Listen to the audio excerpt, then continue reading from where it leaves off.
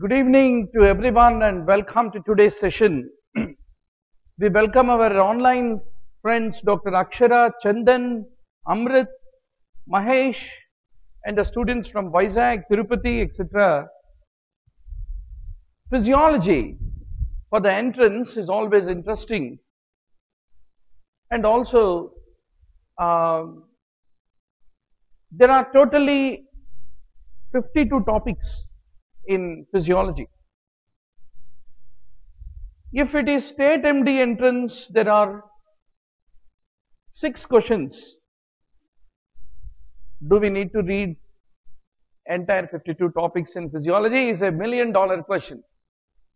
But if it is NEET PG or a All India MD entrance, yes, there are about 20 questions which are ultimately going to come from this 56 topics. But a strong hold on physiology is a basis for pharmacology, which ultimately becomes a basis for general medicine.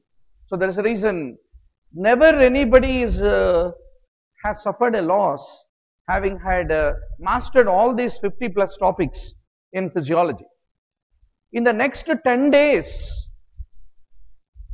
we are going to, that is in 2 weeks, we are going to finish physiology. Maybe we will start the class a little early from tomorrow. The main topics, I think you are all having the topic list with you.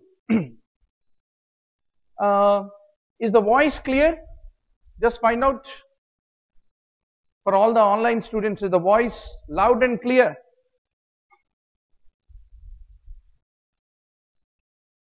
Yeah? Please check. Please punch whether the voice is clear. Yeah. So,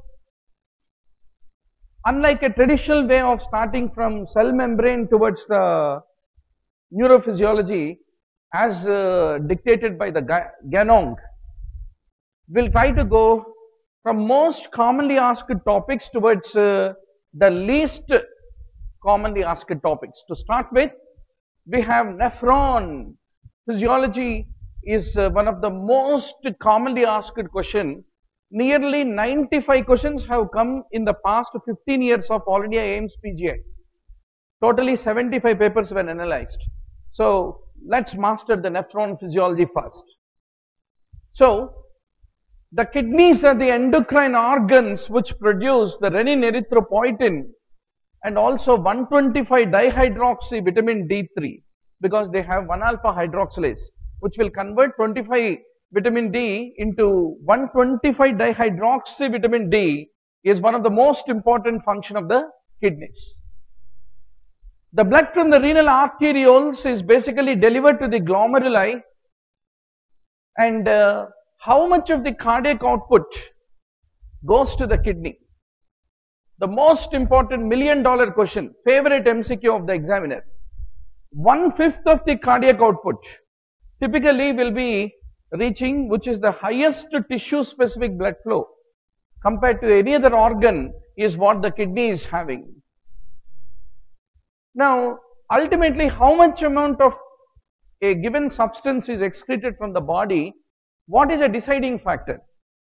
It is the amount which is filtered at the level of the glomerulus, and the amount which is being reabsorbed, and the amount which is being secreted into the tubules. It is the ultimate end product of these 3 parameters will decide how much is ultimately excreted into the urine. Now, if you look at the renal anatomy, kidney is a retroperitoneal organ, as all of you know very well. It is a multi-lobed structure, embryologically, the way it grows. It has a cortex and medulla, and the basic functional unit is nephron, and nephron is having a long thin tubule that is closed at one end. And what is Bowman's capsule? Typically that capillaries are all surrounded by the Bowman's capsule. Those high pressure capillary network, which is called the glomerulus, is surrounded by Bowman's capsule. So along with this Bowman's capsule and that glomerulus capillaries of network, it constitutes a filtration unit in which the glomerular filtrate is typically formed. Now let's have a look. Typically this is called as Bowman's capsule, and this the glomerular capillary afferent arteriole is bringing the blood, and there is a filtration which is happening, and whatever that is not yet filtered typically enters into the efferent arteriole. Now if you look at the glomerular blood flow, the efferent and afferent arterioles are in a continuous dynamic equilibrium of pressure, and the pressure difference between the two is one of the most important determining factor for the amount of the glomerular filtration which is happening, as all of you know very well. Then if you look at the Bowman's capsule, there are two aspects of the Bowman's capsule. It's a capsule. It has one parietal epithelium and it has one visceral epithelium, right? So what is the most important structure in the visceral epithelium, doctor? Podocytes. Whereas in the parietal epithelium, why will you remember it in pathology? We say crescentic glomerulonephritis, no? Which leads to rapidly progressive renal failure. It is the proliferation of this parietal epithelial glomerular cells is responsible for the formation of the crescent. After all, what is a crescent? Crescent is highly proliferated multiples of parietal epithelial cells will lead to the formation of a crescent. Then what is the importance of podocytes? You all know HIV nephropathy. What is the most important cell which is injured in the HIV nephropathy? It is the loss of these podocytes is the main pathology in the case of the HIV nephropathy. Now doctor, once the glomerulus filters the plasma into the proximal convoluted tubule, when through the tubular fluid it is passing, it undergoes both reabsorption and secretion. And from the interstitium into the tubular fluid, when any substance is entering, then you call it as secretion, like potassium is secreted. From the tubular lumen, out of the tubular lumen into the interstitium, whenever the substance moves, as what happens for the sodium, potassium, bicarbonate, glucose, everything, you call it as reabsorption.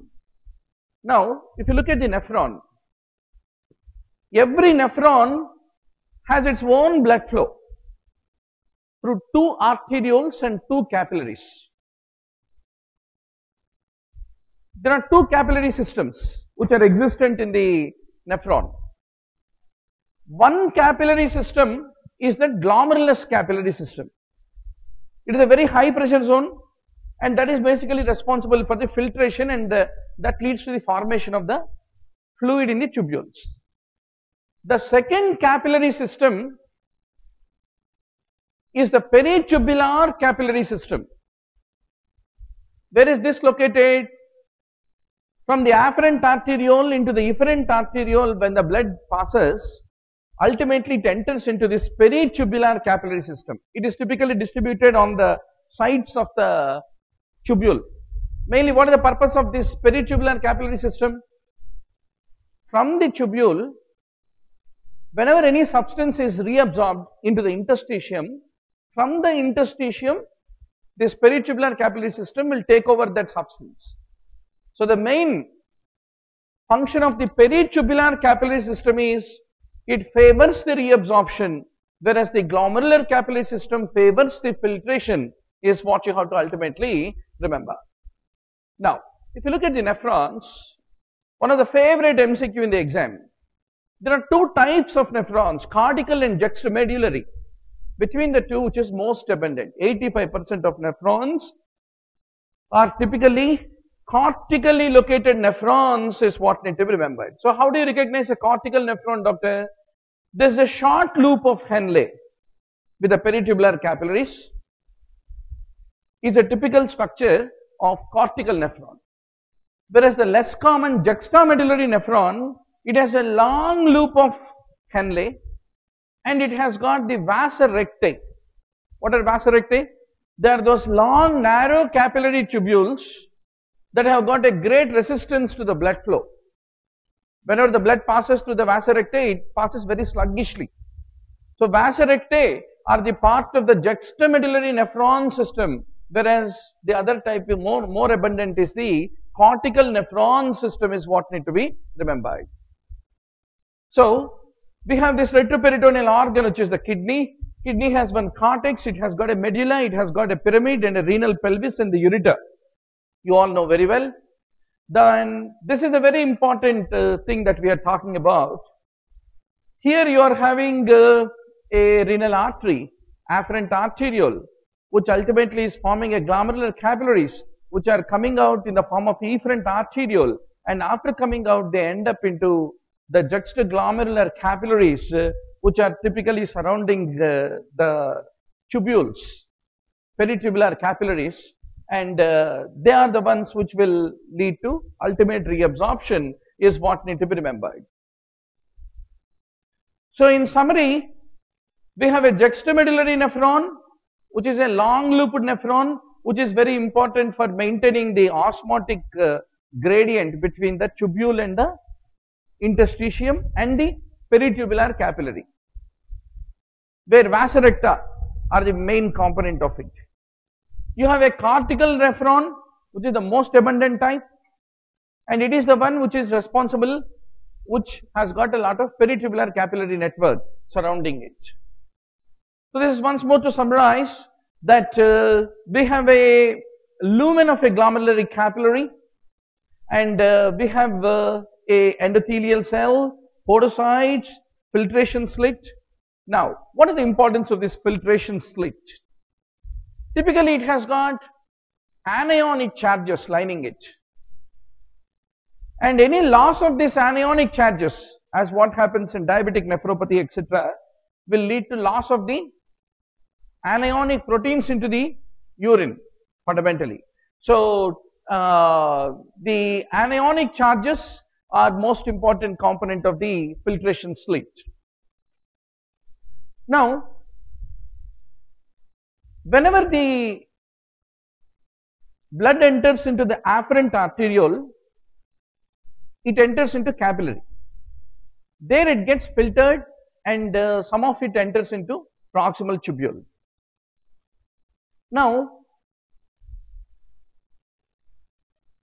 whatever the blood which is leaving the glomerulus after filtration is over, what does it basically contain? It contains a fluid which is rich in proteins. How is the tubular fluid?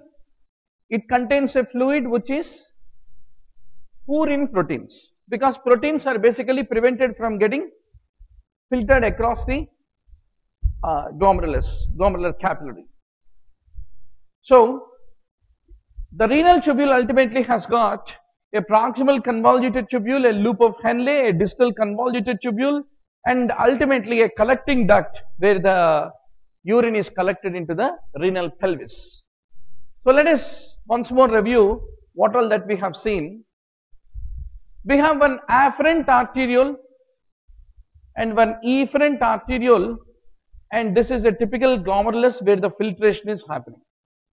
Now doctor, 1/5 of cardiac output is reaching kidney, right? How much of that is filtered into the glomerulus ultimately? 20% of the plasma which is entering into the glomerulus is only filtered, 1/5. And 80% of the plasma that enters the glomerulus is not filtered, and it leaves through the efferent arteriole into the peritubular capillary and ultimately into the venous system of the body, that is a renal vein. So this is a typical structure where only 1/5 of the plasma ultimately get filtered is the point of interest here.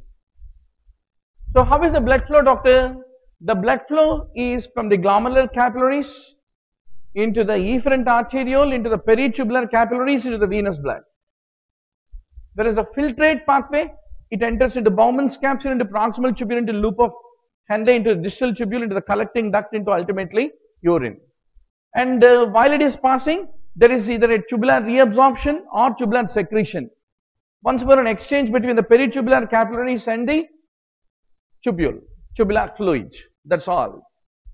Now, let's talk about filtration.